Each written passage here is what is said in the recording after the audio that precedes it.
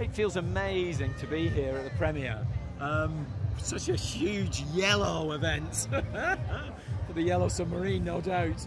But it's wonderful, actually. So, and lovely to see everybody here. We haven't seen each other for a bit, and it's lovely to get everybody back together and finally launch the film. And to do it in Britain, where, of course, the Beatles came from, and our story is set. And we film almost entirely here. There's a bit in LA, but most of it's very much a homegrown film. You know, very, very proud day to be here, premiering it on its home territory.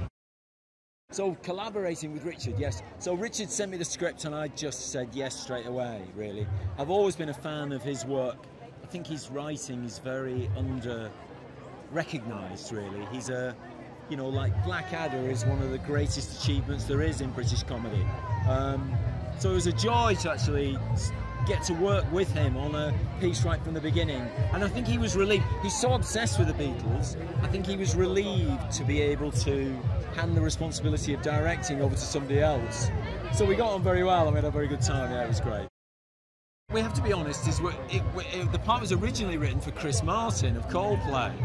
And of course we tried to hide that from Ed, but he found out and he said, you asked Chris Martin first, and he's never let us forget it. But he's got a great sense of humour. And so the part, which is, there is some fun poked at him, but he also pokes fun back in a way, and he gives and takes, and he's such a great guy, and he came into rehearsals and worked very hard at it, and was a lovely presence on the set. I don't know, you'll have to ask him. I think he enjoyed being in a group, because obviously he's a solo artist, so he tends to be on his own, but to be in a bunch of actors was a nice group feeling for him, you know, like being back in a band, I guess. I hope I get something similar to what you get from their music, really, which is a kind of joy. There's a slight note of melancholy always within it, and there always is in Beatles music, but the joy's even more profound because of that, I think. And I hope people take a life-affirming,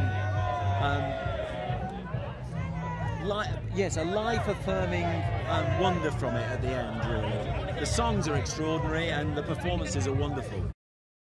Oh, the Beatles song I would be most sad about if I never heard again, I think, would be, oh my God, A Day in the Life.